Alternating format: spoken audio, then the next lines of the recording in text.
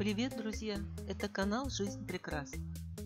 В общем-то, не собирались в Финляндию, но как-то заскучали, засиделись, решили и поехали. Поехали в Иматру с ночевой, с прогулками, ну и, конечно, с магазинами. Финские супермаркеты встретили нас новогодними украшениями и рождественскими подарками. На покупки мы потратили 100 евро, и я сейчас покажу, что можно купить на эту сумму. Покупали и продукты, и промтовары. Но начну со вкусненького. Помните, в прошлых фильмах я показывала сосиски дешево сердито. Так вот, это из другой категории. Дорого-богато. Очень нежные, подкопченые, в натуральной оболочке, сочные. Вкуснятина. Стоят 10 евро за 1,5 килограмма. Купили йогурт. Ведерочки – это йогурт немецкого производства из магазина Lidl. Стоит 2,5 евро. Это самый дорогой йогурт. Финский йогурт фирмы Valio, клубника с бананом. Цена 80 центов. В пачке 1 литр густого йогурта. Продукция другой финской фирмы Arla. Йогурт с малиной, клубникой и черникой. И еще один чисто черничный йогурт.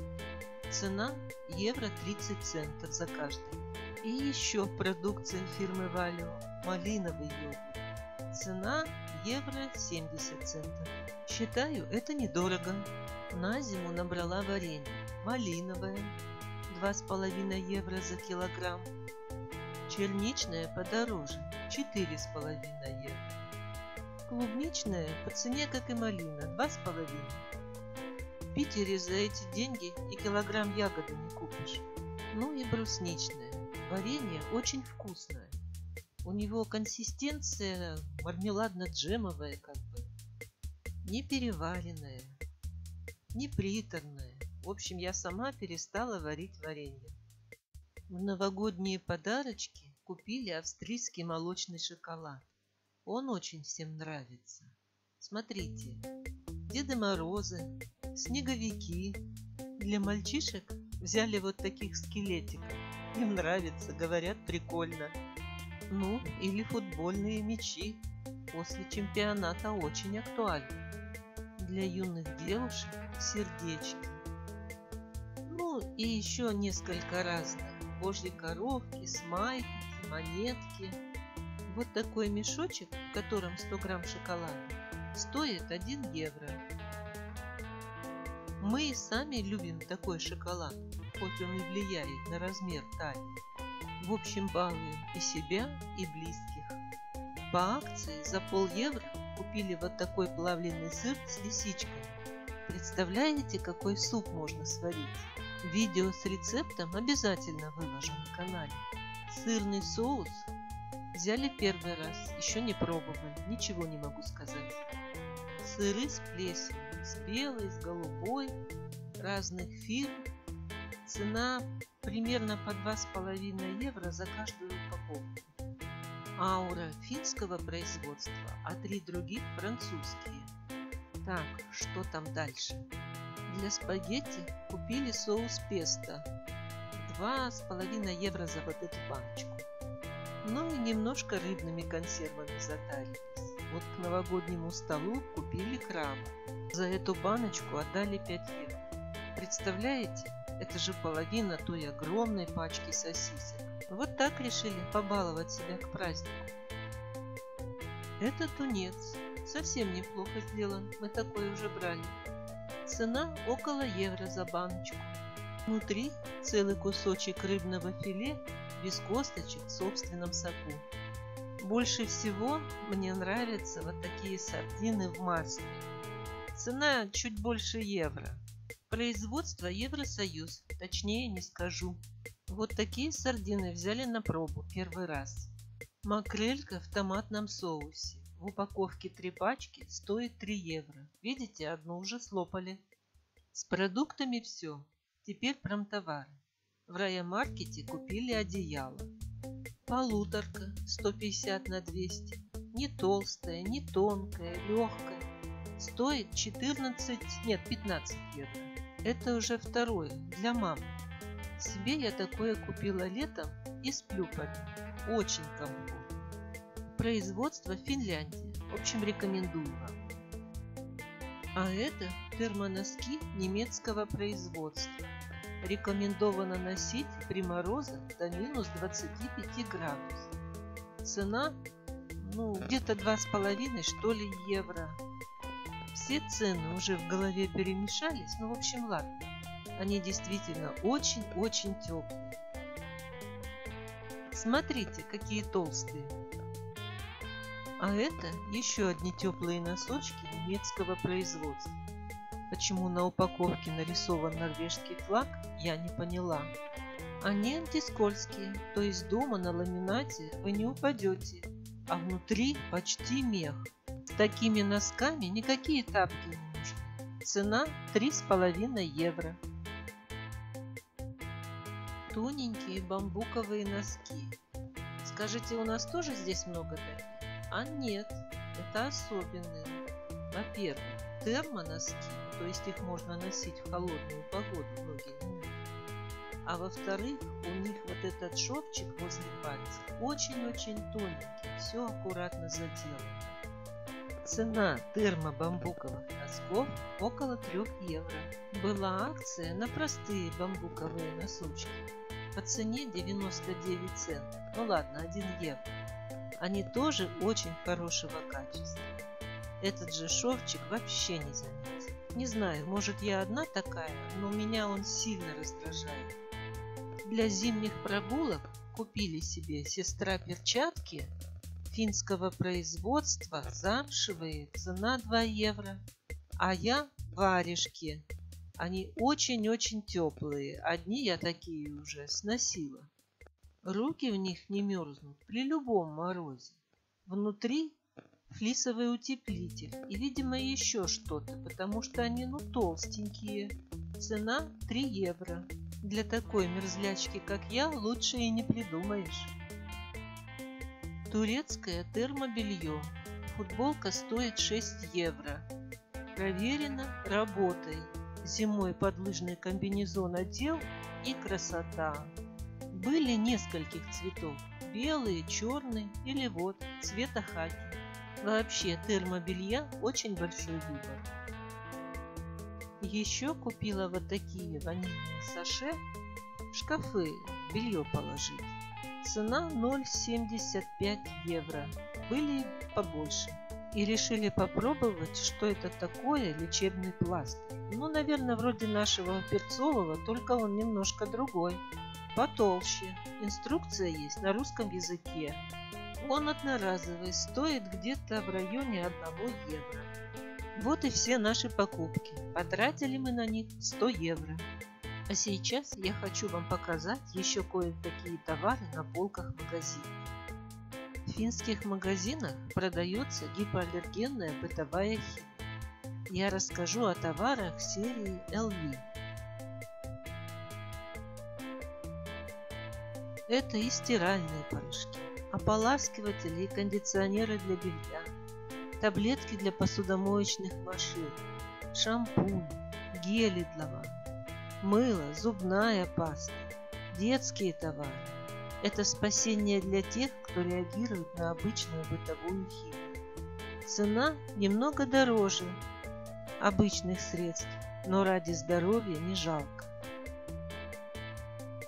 2 вида хозяйственного мыла. Чем отличаются друг от друга, не знаю.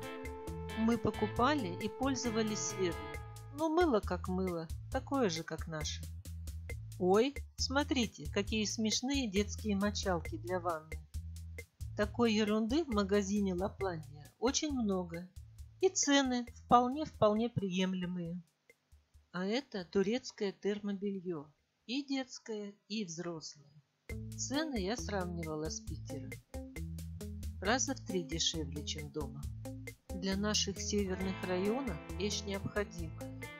Его очень любят собачники, которые гуляют рано утром, вечером со своими питомцами. Я уже не говорю о тех, кто целый день работает на улице. Купить можно отдельно рубашку или кальсоны, или комплект полностью. Были в продаже еще флисовые спортивные костюмы, тоже термо. Эти бамбуковые носки я показывала, мы их купили, удачно попали на акцию. Это те самые немецкие термоноски. Цвета разные, а цена одинаковая. И еще кучу разных уги продают. Цена смешная. Домашние тапочки и то дороже. Ну и качество, я так вижу, что третий сорт. Мы не брали. Но народ покупает и активно. Я так думаю, это те, кто проживает в сельской местности. Для работы по хозяйству очень удобно. Они легкие и теплые должны. Ну и, как всегда, большой выбор домашних тапочек. О, какие утепленные!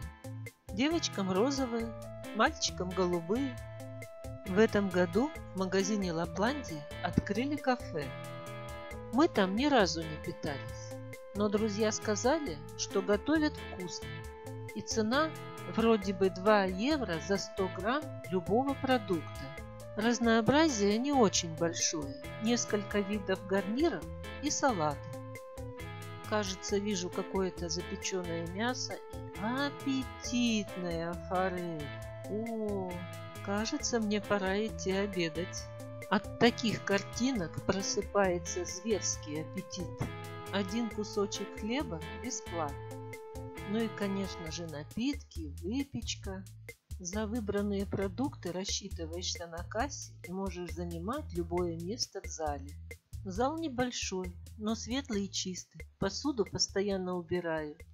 На столах приправы, соусы, кетчупы, уксус, соль и перец. В общем, приятного вам аппетита. Рыбный магазин Jesus Fish уже подготовился к Новому году и к Рождеству. Он украшен елками и гирляндами. В продаже много новогодних товаров.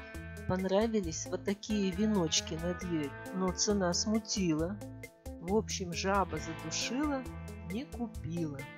Хочу показать вам, какие оливки продают в Jesus Fish. Черные без косточек, зеленые с косточкой, с лимоном. В общем, такое разнообразие. И вкусные. Производство Греция, Турция, Испания. Цены разные. А это мы уже в магазине Райамар.